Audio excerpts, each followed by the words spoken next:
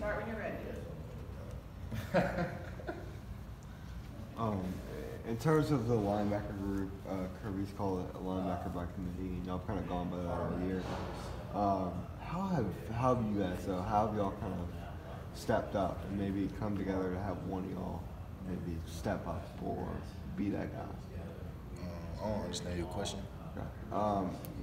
Just like in terms of being a linebacker group by committee where there are a lot of guys contributing and there's that depth, how do y'all kind of come together and step up and become that group where y'all are okay with being on the sideline at times or being in the game at times? I mean, it's just something we embrace. We embrace it. It creates a lot of competition for guys in practice. And it's always the hot man up, the guys who practice his best, the guys who, you know what I'm saying, go out there and plays to the standard. Those are the guys that's up at the moment. And we embrace it, and it's never me. It's always about us. So it's something that we love, actually. I know we talked to you guys last week during the bye week, and it was all about the work week. I mean, obviously, you got an opponent this week.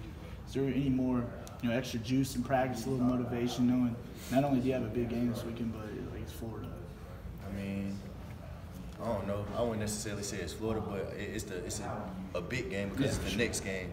But I just feel like it's a little bit more juice because our back's on the wall. We just came off a loss, and guys are ready to get after it. And I feel like that's the response that you want. That's the response you want from a team that's kind of went through what we went through. So I feel like it's a positive the way we've been approaching practice last week and this week.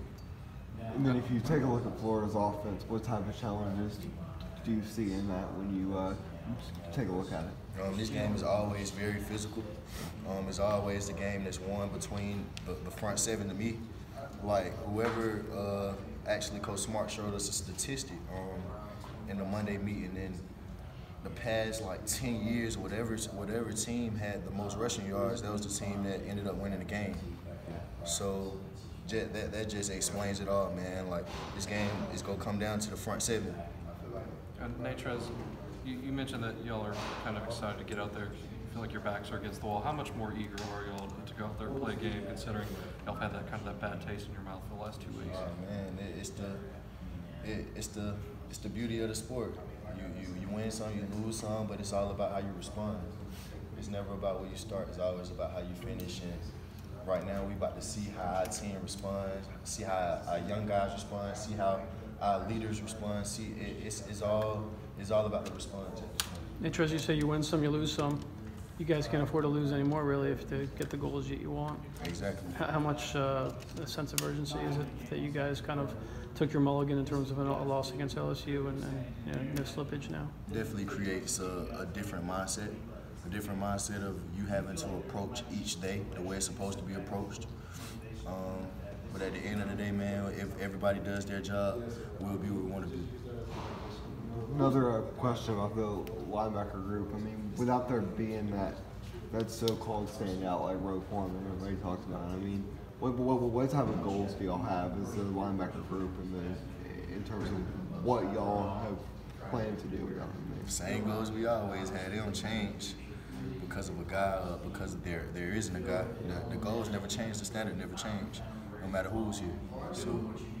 Did you bother watching any football on TV last weekend during the off week, or just kind of chill out? Of course, I watched a lot of games. Did you? Okay, I watched you try to. I do. It's weird though, man. Like it's weird though. That Friday and that Saturday, like the change in schedules, not having nothing to do. Like I didn't know what to do. Like it was weird. I don't like that change in my schedule. So you didn't sit there wishing, man, I wish it was us out there playing today. I mean, I did actually. Like just because it didn't feel right. Like it. I mean, I know we probably needed rest, and it was great seeing family and everything like that, but it was just, you know what I'm saying, weird being out of the routine. When was the last time, prior to the LSU game, that Georgia got out physical? Because I didn't think it happened in the national title game. I don't think that was the issue there. Would it have been the Auburn game last year, or was there another occasion you can think of? I'll probably say it dates back to that Auburn game. At their place. That's probably the last time I can recall. What enabled you guys to bounce back from that? Where did you find what happened that week? And how similar is this? I mean, you're a team leader. I mean, is that something you draw from and say, hey, we've been here before? Definitely. Just like I said before, it's about how you respond. And the guys, the leaders, did a great job of coming out and excuse me, making sure practice was really intense, making sure guys knew the importance that every game, you know what I'm saying, it's the last possible time you'll be able to play college football again. For seniors and guys, like, you never know what can happen tomorrow, or you never know what can happen the day after that. So it's just it's just like a switch flips when you get in that position. They use multiple running backs just like you guys do. Can you kind of give me a little bit of a scatter report on their top 3 guys, if you study film, what you know about them in terms of the difference? Yes, I know they have the top 3, Scarlett Piron and 27, not really sure what his name is, but all of those guys, we know they're averaging at least 5 yards a carry, five or more yards a carry on certain runs, and we know those guys run physical, but it's the SEC, everybody runs physical. Everybody has good running backs. Everybody has multiple guys that can play. So we just have to tackle big and be physical. Like I said, the front 7 is what it's going to come down to. How much, it's hard not to notice that 99 is playing a lot more right now. How different is Jordan Davis now than the player you saw back in early August, you know, and even going into September?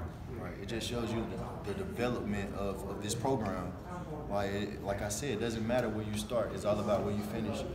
Jordan was a guy that did a lot of scout periods for us and kind of came over a couple periods, and he got better and better and better, and going against that first team offense, man, it just kept improving him, and he came back to our field. We was like, whoa, like he runs every day after practice. He gets extra conditioning in, so he's working his tail off.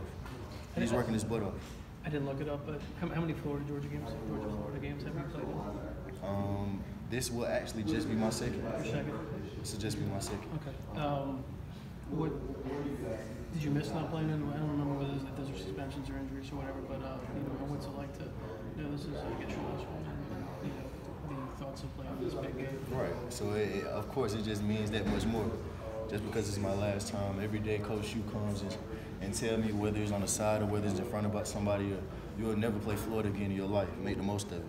How much of this is, and I don't know, maybe this is hokey, but is there a state pride element? You guys got 93 guys on your roster from the state of Georgia, and there are a lot of Florida guys. And back in the day, Georgia and Florida used to talk about high school football and who was better. Does it come down back to that element? Because this just seems like such a chippy, harsh rivalry between us. I mean, man, it dates back, man. It's probably like one of the oldest grown rivalries now. Georgia, Florida, it dates back, and it's a big game. It's an important game, and it's just kind of something that we just learned to feel growing up. When coming in my freshman year with guys like this and guys, all those veterans, man, we don't like Florida. Period. That's what you came in knowing, and that's how you approached it. Is it like that with high? I mean, Florida's kind of got a rep for maybe talking a little bit. Does that go all the way back to high school? Are they just a different cut of high school players than the Georgia guys? Because the Georgia guys all say they don't really like to talk, and the Florida guys seem to really enjoy that element. All right. Well, I mean, I don't know about the talking business, but I know them Georgia boys let them pads speak for them. But it does dates back. It was always, I remember going to camps and things like that and being in competition with a couple Florida guys, but I mean, it was nothing too serious. It's all the love of the competition. Do you guys verbalize and embrace, you know, this is 9 versus 7 and this is for the SEC East and the divisional implications, or is that even discussed, you know, in the locker room or from the coaches? No, I don't think none of our guys really get into the hype of the game or get into, you know what I'm saying, the outside. I feel like that's distractions, honestly. We just focus on the task at hand, man. Try to come in, get as much tape as you can. Come in and know your opponent better than they know themselves. So that's what our goal is, and we try not to be distracted by outside sources. You guys faced Dan Mullen's offense last year, Mississippi State, same concepts, especially short throws, RPOs and that stuff. What's the key in stopping this kind of defense? Personally, it's kind of an offense. I feel like physicality. I feel like this is a team that's going to try to run the ball. How you doing, Mike B? I feel like this is a team that's going to try to, you know what I'm saying, overpower you, outstrength you, and outman you, and there's just something that the defense can't go for, can't be up for. So I just feel like it's going to come from us. They don't go deep too much much does that put a little bit more on short passing game and clogging those lanes and making sure that you're not giving up those shorter passes that can turn into longer Definitely, passes? definitely. Two more questions? What can you say about that? How do you balance that? Like, because those RPOs and everything, it turns from run to pass pretty quickly. Right. I just feel like at the end of the day, guys got a assignment, and it comes down to doing their assignment. DBs cover, linebackers tackle, defensive line keep linemen off linebackers. It's just simple. It comes down to the game of football. It comes down to reading your keys and being where you're supposed to be at the end of the day.